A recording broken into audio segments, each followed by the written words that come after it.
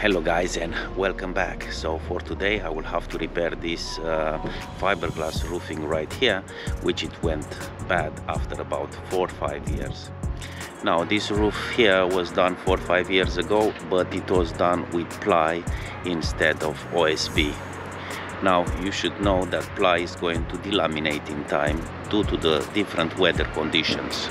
It's not going to stay as it is, and once that is going to start to delaminate, all the fiberglass is going to be pushed away from the actual ply, and is going to form some bubbles inside, and when we step on them it's just going to be like lumps, and those are going to break in time, form some holes in them, and then you are going to get some leaks inside your house. So that's why we need to be very careful when we do this type of roof. Now there is more than one problem on this roof right here, and one of the problems is that doesn't have enough slope, and it's a little bit bent in the middle, and that is holding a lot of water on the actual roof. So I will have to repair even that, maybe make a little bit more slope, and drive the water away from this roof right here. At the moment, right on this side here, it's sitting around 100 liters of water. I came after a rainy day. I just came out and I put all the water that I could find here in some buckets, and I got about 4 or 5 buckets of 25 liters, and that is a lot of water that is sitting on a flat roof. So yeah, I will have to do something about that. And also we don't have enough air ventilation gap underneath this ply, so that means we don't have enough air ventilation in between the ply and the insulation, which is underneath the fiberglass, underneath the roof.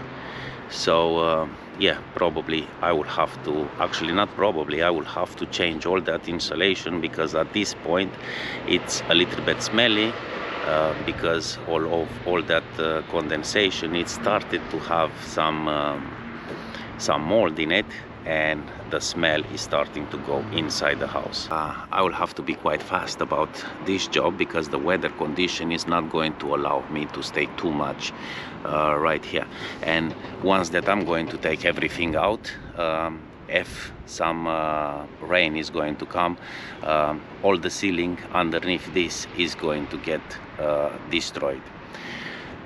I'm trying all the time to avoid this type of job, because once that you start to rip everything from above, some cracks are going to appear underneath this roof right here. So what I mean, the plasterboard is going to start to crack, and then we will need to do some repairs on those, and paint and small other bits and pieces like that.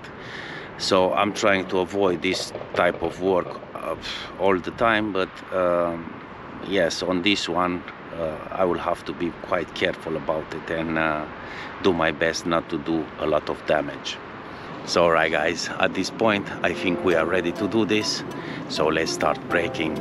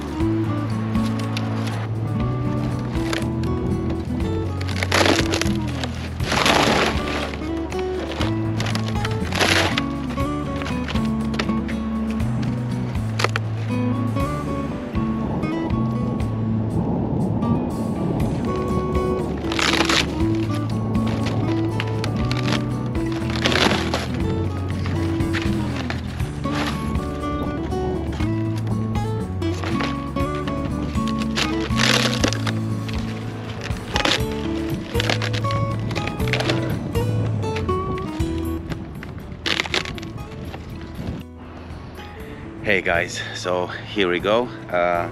I finished everything. I have ripped off everything, and now we can see better what is behind. You can see that area over there. It's a lot of mold. I will have to check that. Maybe I'm going to replace it. Now the insulation right here is quite good. It's a Kingspan insulation from Colterm. This is an insulation that is quite expensive. If I'm not wrong, a board like this is going to go around 150 pounds, and you cannot find it in the shops, or at least I couldn't. And yeah, you can find it online. Usually we can find everywhere that type of insulation right there, which is not going to do the same job like this one. This is the best that it is out there, but of course, like I was saying, it's not going to do the job because it wasn't installed properly. You have loads of gaps everywhere. So right now I'm just going to try to repair as much as I can, and where I cannot repair, I'm just going to take it off and replace it with some of that over there. And yeah, I cannot actually change everything because I have even a lot of electrics going around. So yeah, I'm going to do my best to work with what I have and to be on the budget.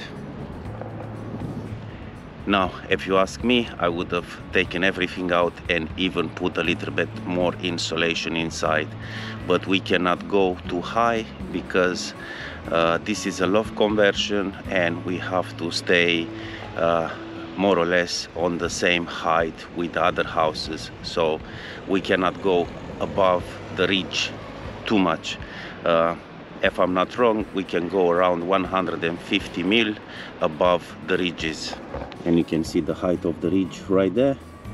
So yeah, we cannot go too high because then it's going to look awkward, and we are going to have some problems maybe with the council building control and so on. So I'm just going to try to keep it as it is, not modifying it too much, because then we are going to be in trouble. So yeah, now I was going around this area and I saw the council right here is doing some sort of regeneration project, and is lifting all the roofs a little bit higher with about 60 centimeters or so. So that is quite a lot, but probably they can do it. We cannot, because we don't make the rules. So whoever makes the rules always can do whatever they want. And of course, they are always going to use a lot of excuses like, let's be environmentally friendly and safe and this and that. But when we have to do our own properties, we cannot do much about it. So we cannot fight against that. If we want to go with the roof a little bit higher just because we don't have enough headspace, or we want to put more insulation in, then we get in trouble. Now, I'm not going to go into politics too much. I'm just going to try my best right here to lose less heat as possible, to make it watertight and airtight, and hopefully I'm not going to have any condensation after I will finish with this job. So yeah, let's just crack on.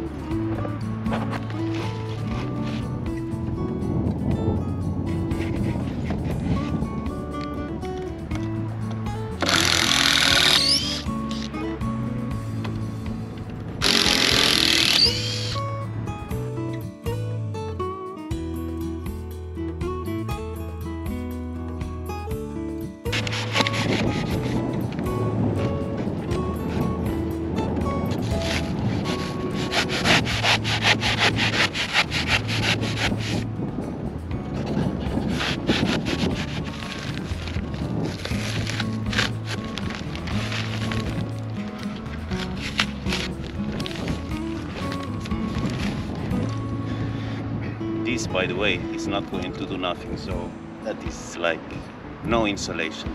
Don't bother to put it.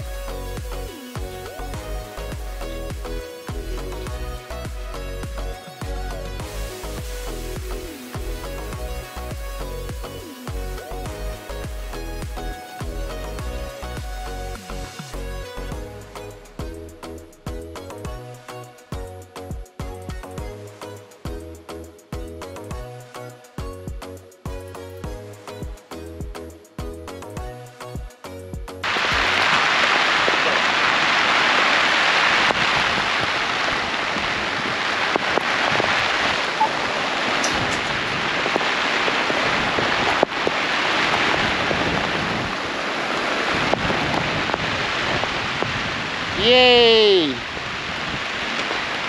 Very, very nice. It's raining, just my luck. Look at that. That is terrible.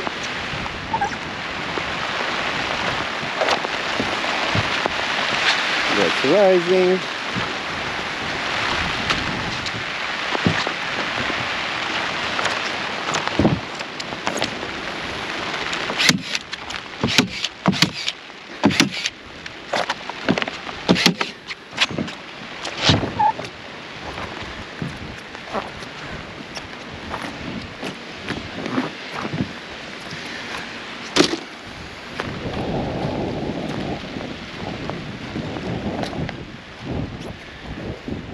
Let's have a break.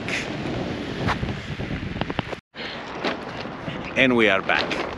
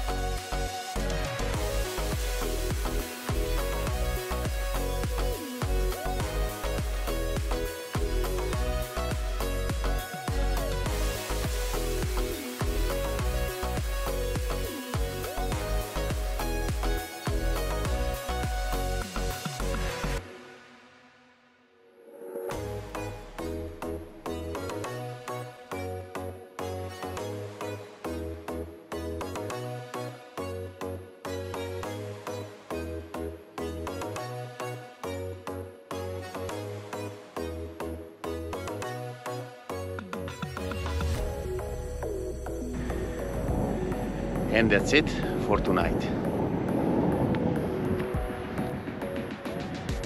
Nice!